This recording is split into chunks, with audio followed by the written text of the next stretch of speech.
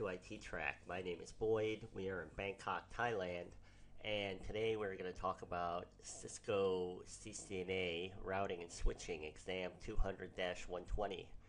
And what we'll do for you during this video is demonstrate how to download an iOS image from a TFTP server onto your Cisco device. In this case, a Catalyst 2960 switch. So we have a switch. We have it running iOS 12.2 at the moment. This is the iOS image file that it's currently using to load the iOS. And what we want is to upgrade the switch to iOS 15, and it will have the new iOS, and we can tell it which iOS to boot from once it's on there, once it's downloaded into the flash directory. So I have a little summary of what we're doing. Copy a new iOS from a TFTP server residing on our local area network. And here are a few of the commands that we're going to be using during this demo. So let's get right into it. The first thing I'll show you is I have a TFTP server running. It's a program called OpenTFTP Server. And this is it right here. It just shows it's listening on port 192.168.1.101, port 69. TFTP uses UDP on port 69. So it's sitting there waiting for us to connect to it. And here is PuTTY, and I'm connected via the console cable on COM7. So we'll just log into the switch and get started. Put the enable password in. And what we can do first is run show version and see the current version of the iOS that we have running, which is 12.2. And we can also take a look at the flash directory, the contents of our flash. And it shows that we have one image file in there, and this is the 12.2 iOS. So what we're going to do is we're going to download another iOS from a TFTP server, put it in here, and we will then have two files that we can choose from. And we are going to have to tell the iOS, once it's in here, which file we want it to boot from. So if we type in show boot, this will show us what file it's using to pull from to boot. The Cisco device is powered on. So the command to issue here is actually pretty simple. It's just copy TFTP, so we're saying from a TFTP server, flash to flash. And now it's going to prompt us for a couple parameters. The first one of which is what's the IP address or the name of the host of the TFTP server. And we know what that is. It's 192.168.1.101.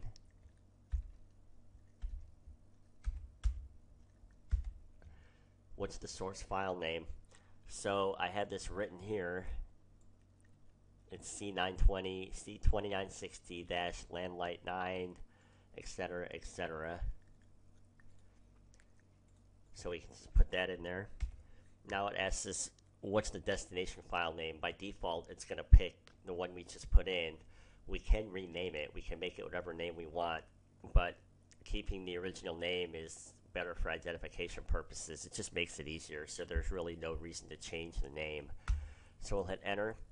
So now he's going to go out there and try to connect to the TFTP server, and we can kind of watch what he's doing over here. So he's got a couple errors. He's trying to get through, and now we can see that he has established a connection, and the exclamation points here means he's pulling that file chunk by chunk. So we'll give it a minute. I'll pause the video while it does this, and we'll come back when it's finished.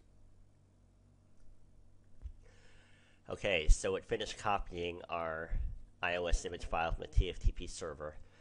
And as you can see, it says via VLAN 1. What it's doing here is it's using the IP address of VLAN 1, which I configured, and I can show you that real quick. We can do show IP interface brief VLAN 1, 192.168.1.6. So it uses that to go out to the TFTP server, which is 192.168.1.101, and that's how he establishes connection and pulls the file. So now if we look at our flash, we should have 2 iOS image files in there, and we do.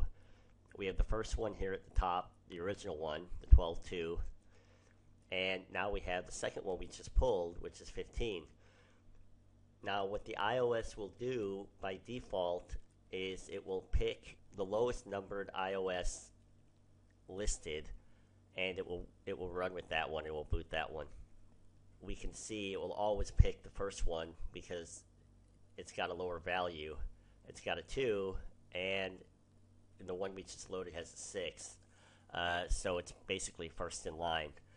So we can override this. We can do a couple things. One, we could just delete this original iOS image, and if there's only one, it'll only have one to choose from, and it will by default pick this 15. But we can also just change the boot option, and I had that written down here, so I'm just going to copy and paste it in there. What it basically says, boot the system from the flash and use this file. So we have to configure terminal first. And if we just paste this in here, it will reset that value to boot from the image file that we want. So I'll write to terminal. And now if we do the show boot, it's going to show the new value that we just put in.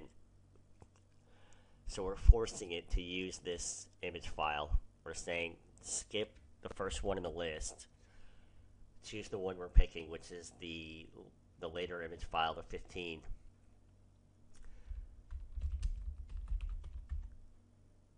We can prove that this is actually doing what we want it to do. We can reload the switch. And that's what we're going to do at this point. Reload, proceed with reload, confirm, hit enter, yes. And we'll let this reboot, and I'll pause the video again. Okay, so our switch is now reloaded.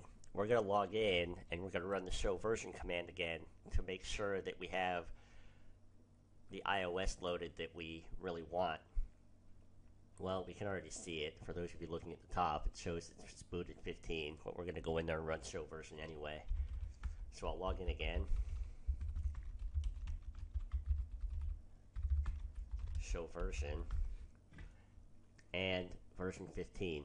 So it is loading the latest iOS that we put on. And I will mention, the most difficult thing about this whole process is getting all the networking set up right. Making sure you have the right cables.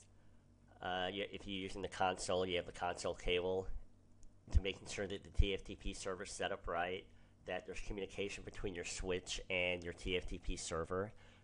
The rest of it is really kind of a piece of cake. You just type in a few commands and it does all the work. So I hope you got something out of this video. Thanks for watching, and we will see you next time.